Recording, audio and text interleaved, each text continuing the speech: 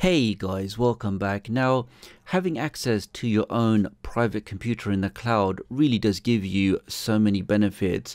I mean, for starters, you have access to a very powerful Windows 10 computer that you can access from pretty much any device. So from your Android cell phone to your Apple iPhone to your Windows computer, your Apple TV to your Chromecast, pretty much any device that you have, you can now access this highly powered computer in the cloud.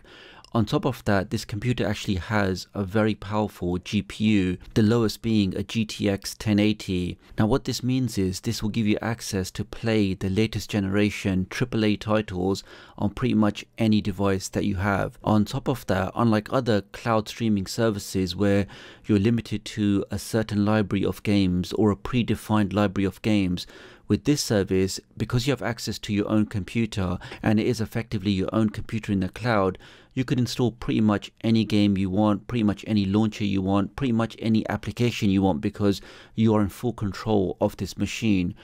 And lastly, in terms of internet bandwidth, as we can see with this small test here, your dedicated machine on the internet has this kind of bandwidth.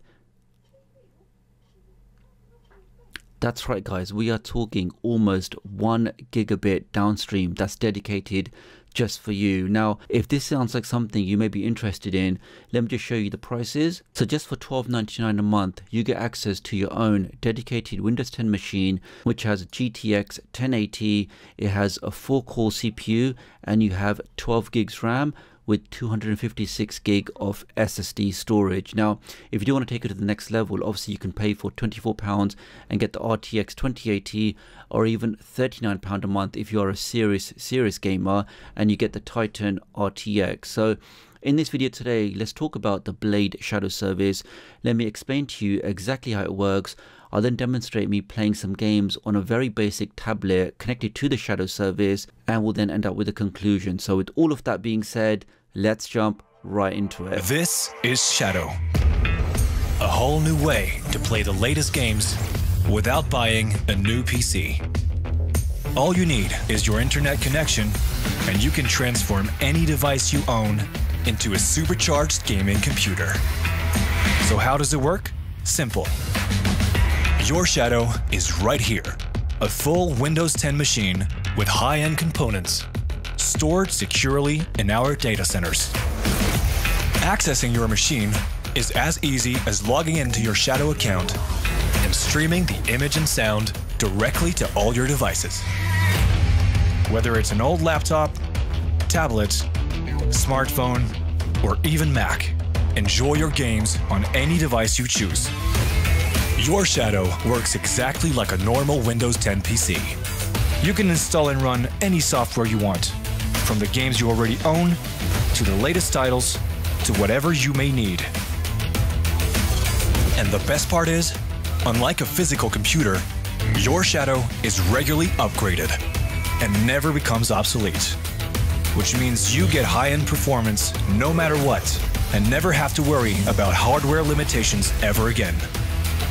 Shadow, the best way to get a supercharged gaming computer on the devices you already own. Looks pretty good, right? But it is just a trailer, so let's actually find out what it's like in real life. Okay, so what is Shadow? So Shadow is a fully featured high-end Windows 10 computer in the cloud. Now, before you start saying, cloud computing is not new, it's been around for many years, what's the big deal? Well, that is correct. So cloud computing has been around since the 70s. And the concept is you have a powerful server or a bunch of servers in a server farm in a data center somewhere, and you use your generally low powered computer to access those servers, and the servers do the processing for you. Now the big difference with Shadow is you actually get your own dedicated high-end GTX 1080 graphics card.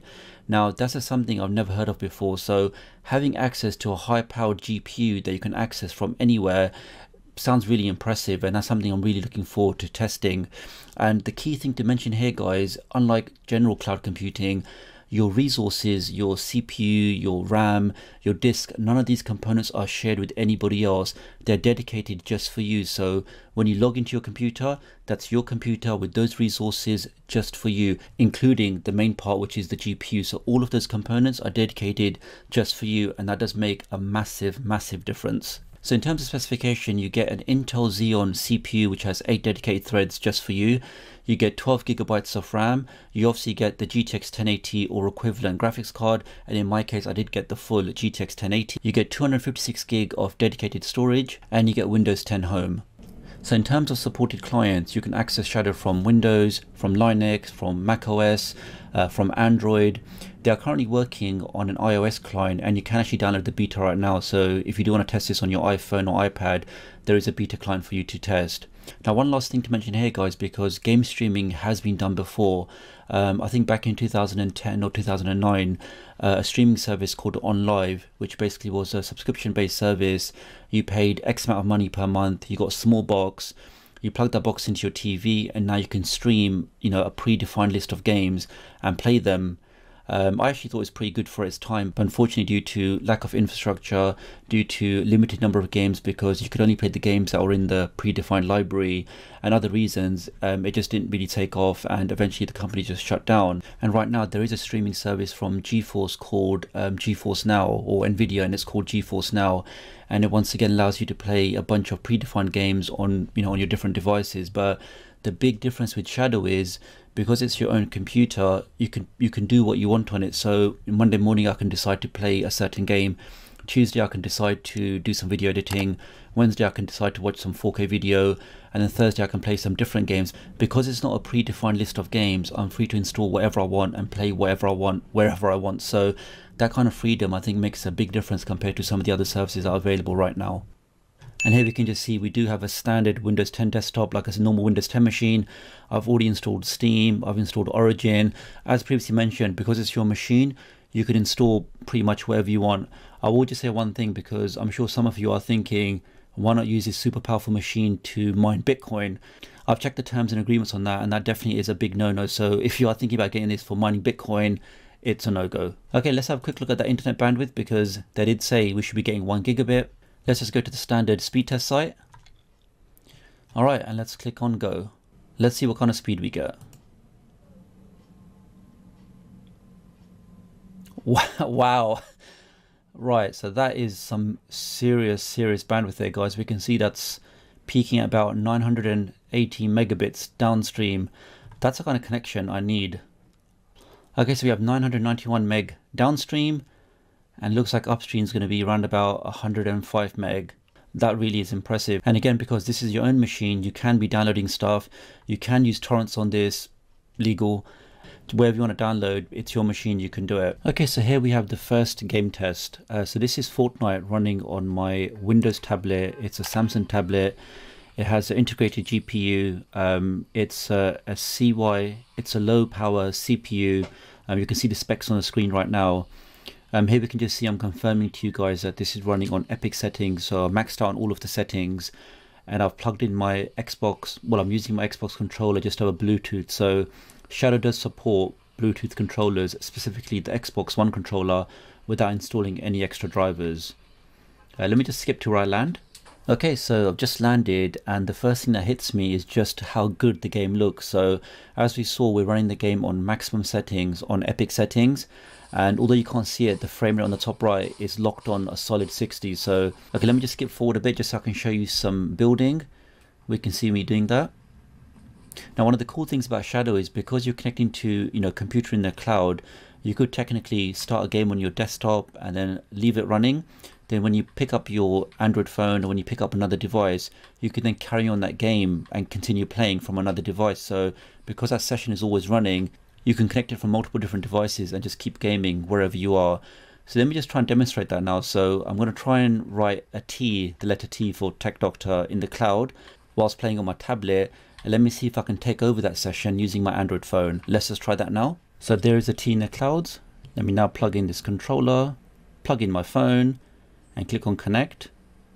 And within a second, guys, I've now taken over that session and I can carry on gaming wherever I am. So we can see it is very seamless and it does seem to work pretty much straight away. Now, one thing we did mention before, which was input lag. So input lag basically means when I press a button on the controller or when I press space to jump on the keyboard, how quickly does that control go from my keyboard or my mouse or my joypad or my controller through the internet, onto the cloud, onto the Shadow PC, where it understands the button I've just pressed and then acts upon it. That's basically the input lag. So the greater delay you have, so for example, I may press fire and then maybe 10 seconds later my character will then fire. But as we can see here, guys, it's not the case. This is not a scientific experiment, but we can see when I'm pressing fire here, it does seem to respond pretty much instantaneously.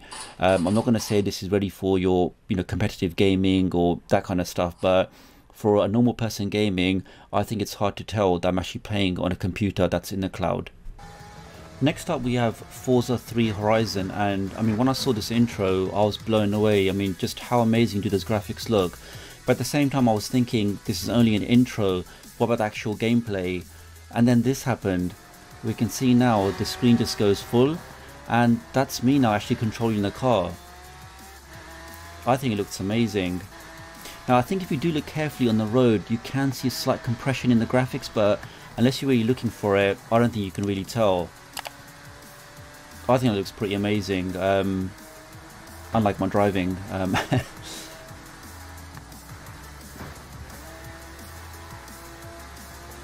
So just imagine, guys, imagine, on your old computer, maybe you don't have a really powerful graphics card, or maybe you have an internal graphics card, but you could be playing a game like this, of this quality, of this frame rate, on pretty much any device. Wow, I mean, just some of those details on like the water effects, they really have done well here.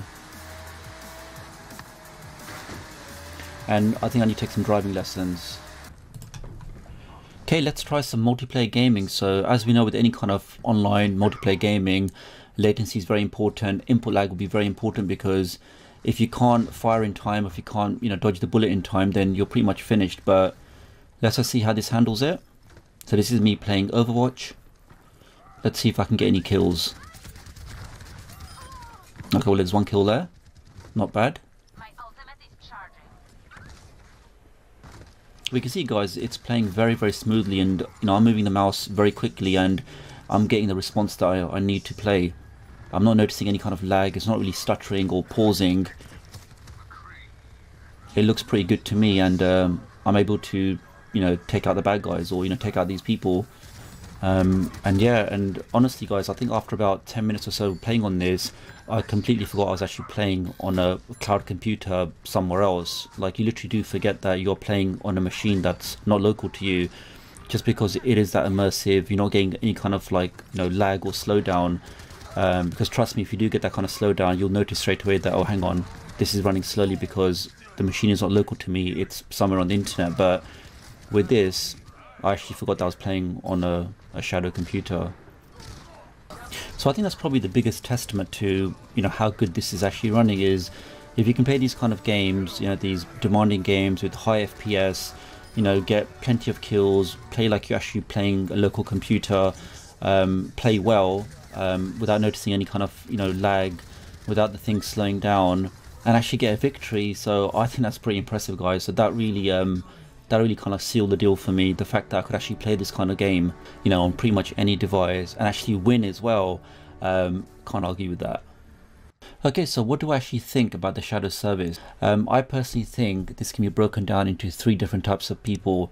Now, if you're the first kind of person who is a serious gamer, he or she loves tinkering, they love customization, they always build their own PCs, they never buy anything off the shelf, they just love their customization.